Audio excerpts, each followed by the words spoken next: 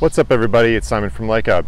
We're out here exploring Lake Pontchartrain in Southern Louisiana. This is a gigantic lake. It's like 40 miles long, 24 miles across. It's famous because it sits in the kind of the Mississippi Delta land. It's not exactly part of the Mississippi Delta, but in flooding times it could overflow into here. So it's lost lots of river deltas. It also opens up to the Gulf of Mexico and goes all the way across the water to New Orleans. So technically, it's not really a lake, it's an estuary. That's really the proper term for it, is an estuary. It's brackish water, it's where all the fresh water is coming out and spreading out, and it's big, huge, shallow, slow-moving body of water going out into the ocean. Tidal surges come in, and what's really remarkable is there is a really diverse number of fish and wildlife species going on in the water and around the water. And when I say diverse, what I mean is freshwater fish, saltwater fish, gators, sharks, all kinds of stuff going on here at Lake Pontchartrain. So this is a completely natural body of water. There are a lot of authorities going on here because I think it's 5 or 6 parishes, which are the kind of the Louisiana version of counties, if you're not familiar. All have some variety of jurisdiction around the lake. There's also, you know, the Louisiana Wildlife Department. There's water authorities. There's, you know, dam and flooding control from the U.S. Army Corps of Engineers involved. But again, this is a completely natural body of water. So all we're doing here is making sure that people have the lowest impact on the water as possible, and that the water has the lowest impact on people as possible, more or less.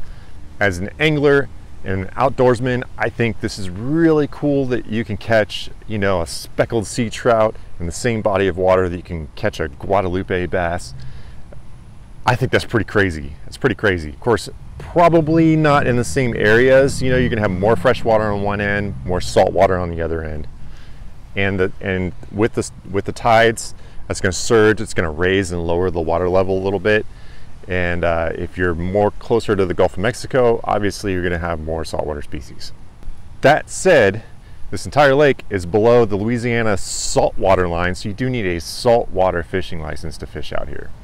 There's also remarkable hunting here at Lake Pontchartrain, mostly in the Delta land. So in the freshwater feeding into, there's like just marshland galore on the kind of north and northwest sides of the lake, which is fantastic habitat for bird hunting. Louisiana is really known for that.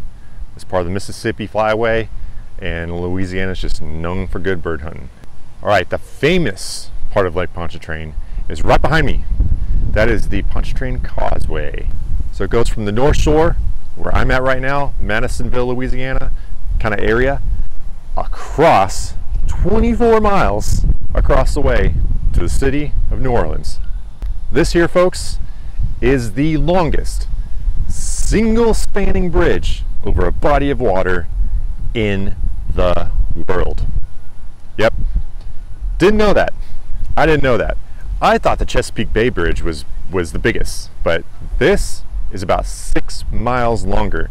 When you're out in the middle, you cannot see either shore. You might be able to see skyscrapers in New Orleans, but you will not be able to see either shore when you're out in the middle, because of the curvature of the earth. When you're out in the middle of water, ends at about 8 miles. That's your visibility. This is a long bridge. That's pretty cool. So like I said, Lake Pontchartrain is about 40 miles across, about 24 miles wide, 650 plus square miles of playground. Average depth is about 12 feet. You know, for the most part, you're going to range from 10 feet to 16 feet, and even within the same day, that's going to swing a couple feet, you know, either way with the tides, especially if you're closer to the Gulf. Being such a huge body of water, such an epic playground in a metro area, Lake Pontchartrain has a ton of amenities. There's not a lot of public space on the open water. I'm at a fishing park right now. Fishing pier is behind me over here. It's couple fishing spots over here. So this is a public park, free parking, not very crowded, pretty cool place for a little picnic, you know. It's a little windy, but it's summertime, it's gonna happen. You're gonna have some prevailing winds, and we've had some pop-ups, thunderstorms this afternoon. No big deal. Temperature, it's about 85 degrees, humid. It's actually pretty pleasant. There are a couple of state parks on this side, on the northeast side. 2 state parks, and I've been told, I haven't been there yet, I've been told they're both very nice. The bigger one is Fontainebleau, and hope I'm saying that right. My French is not really up to par. It's probably like Fontainebleau or something like that. For that matter, it's probably Pontchartrain, not Pontchartrain, but here we are. So especially on the New Orleans side, a lot of marinas, private yacht clubs, private boat ramps, and communities with boat ramps, and so on and so forth. We just drove through Madisonville, saw some really cool condominiums and all this cool stuff. I guess this side of the lake is where New Orleans retires. Didn't know that. Very quaint, very pleasant. Feels like, you know, feels like a kind of little beach community, you know, pretty low key. As a matter of fact, this area all around the lake, but especially on this side, is the largest market for lake homes in all of Louisiana, and it's not even close, so it's no surprise. On the New Orleans side, a lot of waterfront restaurants, waterfront parks, sights to see, so on and so forth. You got to be picky if you're going to put a boat in the water. You got to figure out where you need to go. You can check our website, lake-pontchartrain.com. I'll put a link down below that has a boat ramp map too. Might come in handy for you. Also has marinas, campgrounds, so on and so forth, fishing guides, all kinds of good stuff. On the New Orleans side, there is the Pontchartrain Lighthouse, which has been a fixture on that side of the lake, just an absolute icon for over 150 years, like well over 150 years. In fact, the first official lighthouse building was built in 1837. It was commissioned by Congress. Before that, they had like some janky, like, you know, little whale oil lantern on a big pole, like 2 poles with a string between them. I guess it's better than nothing. But now they got an official lighthouse in 1837. It's been blown out a few times. In fact, Hurricane Katrina blew it to smithereens, Hurricane Rita, so it's been rebuilt and rebuilt and rebuilt, even in recent history. But it is still picturesque. It is still an icon. It's not huge, but it is cool looking. Being in Louisiana, this lake does get a lot of rain, at least compared to what I'm used to. I'm talking like tropical amounts of rain, 64 inches plus a year. That's a lot of rain.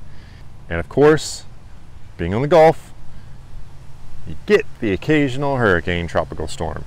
So right now, you can see we've got some whitecaps, we've got some breakers coming across the lake. The wind is coming straight across from New Orleans and straight onshore here. And so we've got these little breakers here. Those are almost surfable, doggone it. You can imagine what this body of water is like in a real gale force storm. That is a force to be reckoned with. So do check the weather, do check the wind before you head out, and be safe, because this much water can amass a lot of force in a high wind. My friends, that is Lake Pontchartrain. We have a lot more lakes coming this way. We're doing a lake hub tour of the American South. So stick around if you like what we got going on. Subscribe so you don't miss out those other lakes that we're going to be exploring. Other topics, boating, fishing, camping, all kinds of fun stuff at Lake Hub. I'm Simon, and we'll see you out there.